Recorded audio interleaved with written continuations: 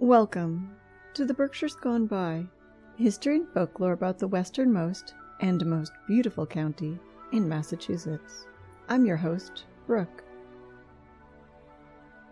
At Sky Farm, in the northern span of the town of Mount Washington, Massachusetts, tucked into the southwestern corner of our beautiful Berkshire County, two little girls were growing up, as little girls tend to do.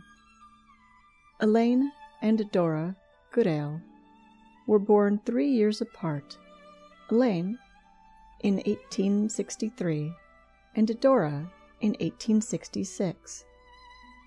Their parents, Dora Reed and Henry Goodale, were both writers who valued education, and both came from families with long roots in early Berkshire settlement and colonial America. Henry was born in Egremont. His parents are buried in the Mount Everett Cemetery there. Their beautiful monument is a towering column topped with an urn out of which burns a stone flame. Henry served on the State Board of Agriculture and was not only a writer but a poet. Elaine and Dora also had two other siblings, a sister, Rose, who would become the family historian, keeping much of their works preserved, and a brother, Robert. Elaine and Dora loved to write, almost as soon as they were old enough to hold a pen. Before they had even left the farm, the inspired girls had already had numerous works published.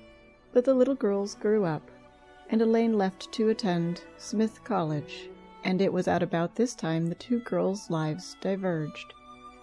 Let's follow Dora first. As her sister was away attending to her studies, their parents found that their relationship no longer worked. At the time, divorce was a dirty word, but they were open-minded people who didn't wither at the judgment of others, and who weren't in the habit of kidding themselves. Dora was sent to a boarding school in New York City for 1 year, while her parents figured out how best to separate. After everything had been settled, she returned from the bustle and congestion of late 19th century New York City to her mother, as did her brother and little sister, to Sky Farm in the beautiful rural wilds of Mount Washington, Massachusetts. Her father had just about traded places with her, going to the city and opening the Windermere Hotel, a boarding house for financially independent working women, as at the time it was not seen as respectable if a single woman were to stay in a hotel that also housed men. But back in the Berkshires, the farm became too much for the little foursome to handle on their own, and her mother made the difficult decision to move them to Redding, Connecticut, where she had some extended family. A little while later, they moved again to Northampton, Massachusetts, to be closer to yet another group of her family, and also the location of Smith College, in which Dora soon enrolled, shortly after her older sister Elaine's graduation. She focused on art at school, but never stopped writing or publishing works. While in Northampton, she met a young man named Thomas Sanford. It was understood that they would someday marry, but that never happened, and in the few months after her graduation, in 1891, they moved again, this time to the east side of the Connecticut River, Amherst, Massachusetts. Her father had built and owned a small house there, and it would save them money to reside in it, but he still stayed in the city. However, when fire broke out and burned the little structure to the ground along with everything they owned, including many works both unfinished and finished of her mother's and her own, they headed back, heartbroken, to Redding, Connecticut. Dora soon took a job at the Sanford School and worked there for quite some time to help support her family, especially her mother, who seemed to be steadily weakening. Then, in 1910, Dora the elder died. 3 years later, Dora was offered a job at the Pine Mountain Settlement School in Bledsoe, Kentucky.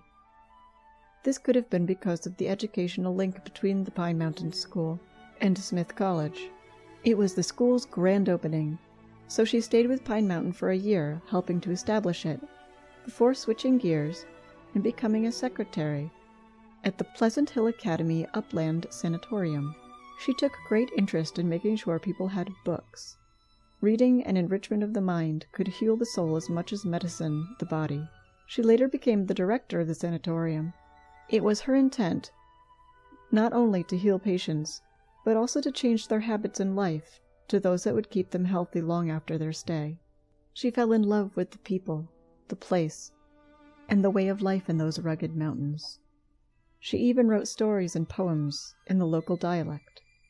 Her book, Mountain Dooryards, was published when she was 75, but she was weakening, and so lived with her brother, who'd been living in Virginia for a time.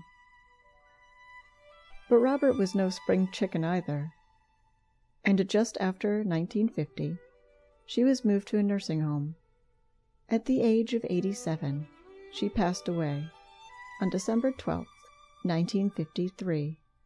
She was buried by friends and family in the Reading Center Cemetery in Reading, Connecticut, and the spot marked with a rather humble stone. Now we'll rewind time again and follow Elaine. Last we heard, she had just left for Smith College as her parents began to plan their separation.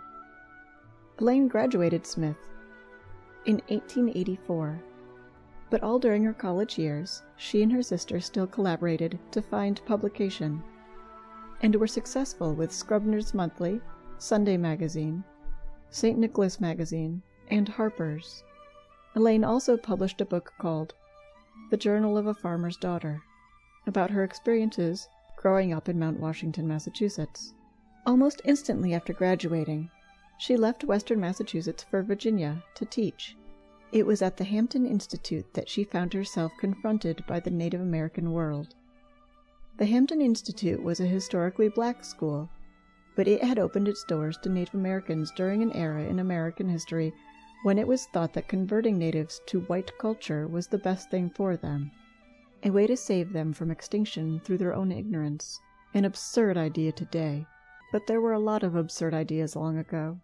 It was her job to educate a group of 100 young Western Native Americans. Elaine found this challenge disconcerting. She didn't see it as enough to simply teach them how white people lived and the way white people learned. She wanted to be able to relate to these young people and really understand where it was they were coming from in order to teach them about the world that had invaded their homelands in a way that would really mean something to them. But could a woman, practically just out of her teens herself, and raised so far from all these native traditions, ever hope to understand them?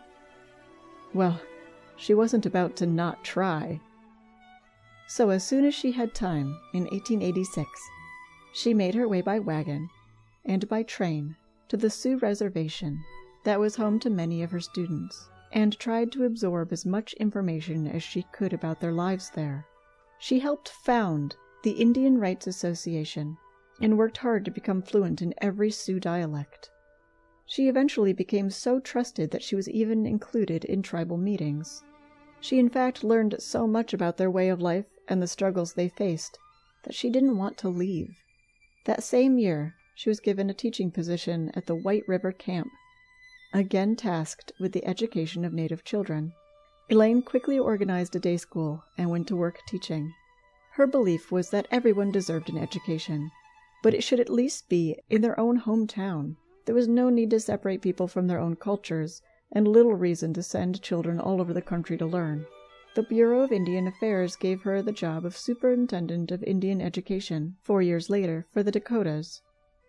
On December 29th of 1890, American troops were sent to a Lakota camp to disarm them, as they began to be perceived as a threat. A disagreement over the confiscation of a rifle from a deaf Lakota escalated into the wholesale slaughter of over 150 men, women, and children, and 51 were wounded, some of whom died later. The Lakota fought back, and 29 troops were killed, 39 wounded. A few of the troops were even shot by friendly fire in the chaos of the battle. Lakota who escaped sought help from other tribes and missions nearby.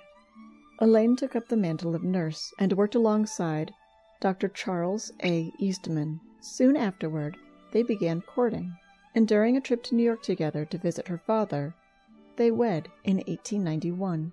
Dr. Charles A. Eastman was a Santee Sioux, with some part European ancestry from his mother, who had some small part European ancestry from her mother.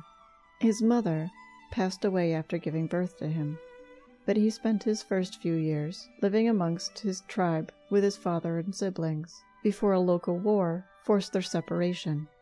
After reuniting with his father, some 15 years later, 15 years that he had spent living with his grandmother and cousins, he found that his father had converted to Christianity and had taken the name Eastman.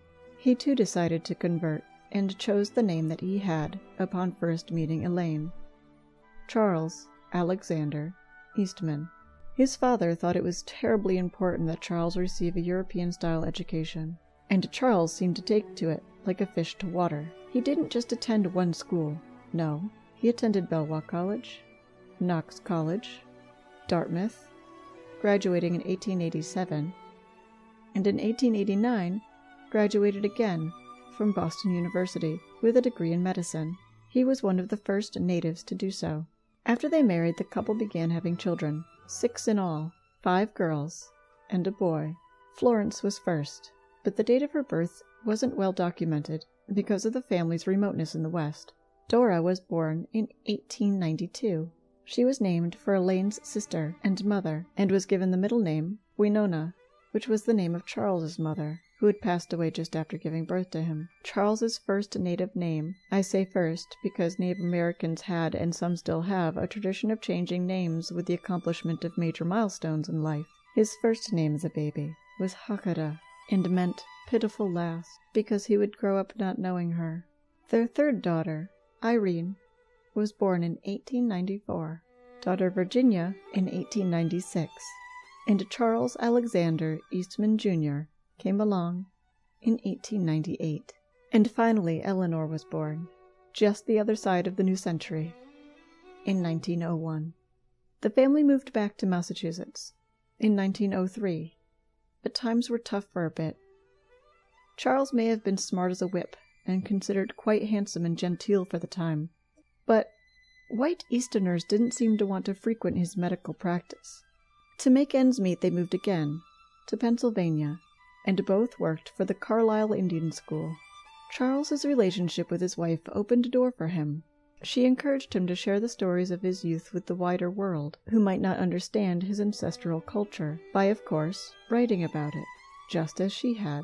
His articles found interest and publication easily, especially with Eastern audiences curious about the seemingly mysterious native cultures. With these newly acquired funds, the family again returned to Massachusetts and lived in Amherst. It was from this location that Charles's books and lectures really took off, and they found financial security. His stories entranced readers and audiences, hungry for more.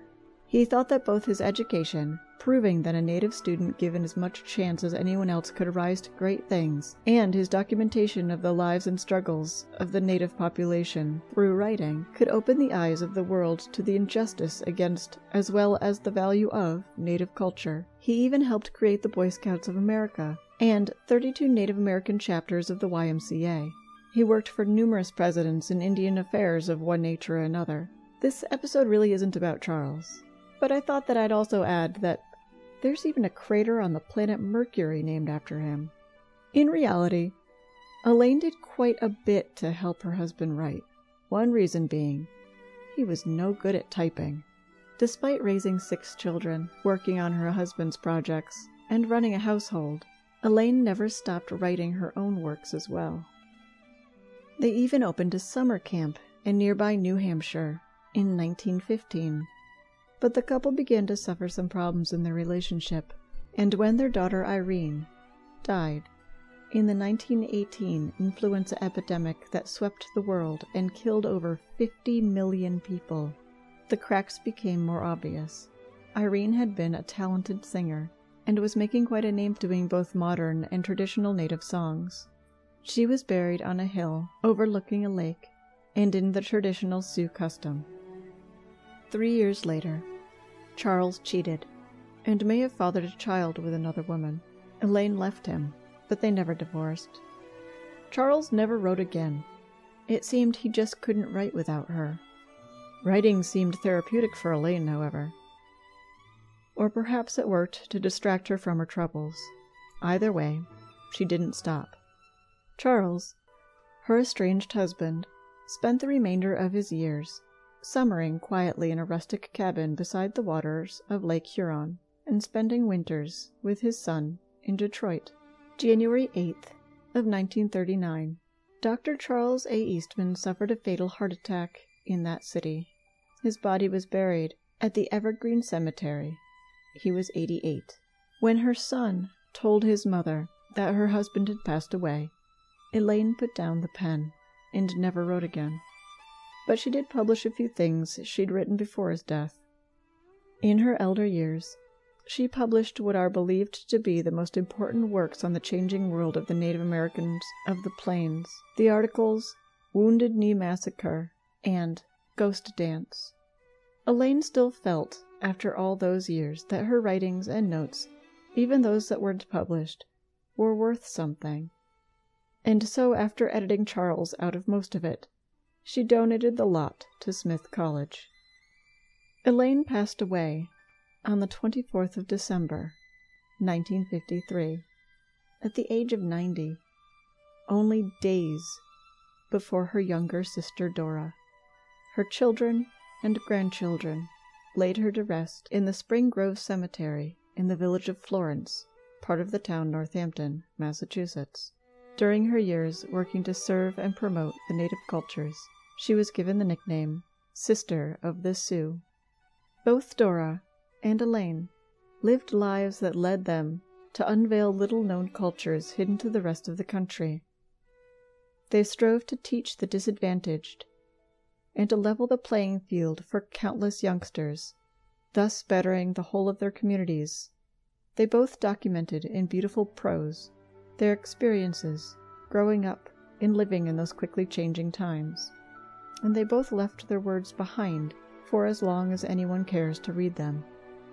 You can read them right now if you wish, because much of their work is online, for free. They are available to read and some to listen to at archive.org or to listen to at LibriVox.org. Some of Dr. Charles Eastman's works are available there as well. Not too shabby for a couple of Berkshire girls, I must say. It makes me proud. I'd like to go out on a little poem. Dora wrote, "A health to old Berkshire, to honor-crowned Berkshire, to broad-bosomed Berkshire, who beckons us all, in camp or in court, or as fortune may find us. Like children we turn to the purple-topped dome. We go there we must, but our hearts are behind us. Thy name is of childhood, thy breath is of home. The long shady street in our dreams we remember, the smooth sloping orchard, the vine-mettled wall. In dreams we return with the snows of December, to sound-hearted Berkshire, who waits for us all. Then here's to old Berkshire, to old happy Berkshire, to sound-hearted Berkshire, who waits for us all." This has been The Berkshires Gone By. Created, written, directed, and read by myself, Brooke Renier, and co-produced by Deanna Garner.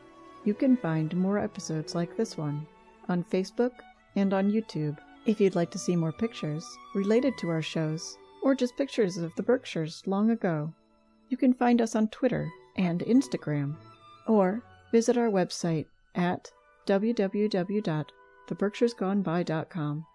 We hope you'll join us for our next episode. Thanks for listening.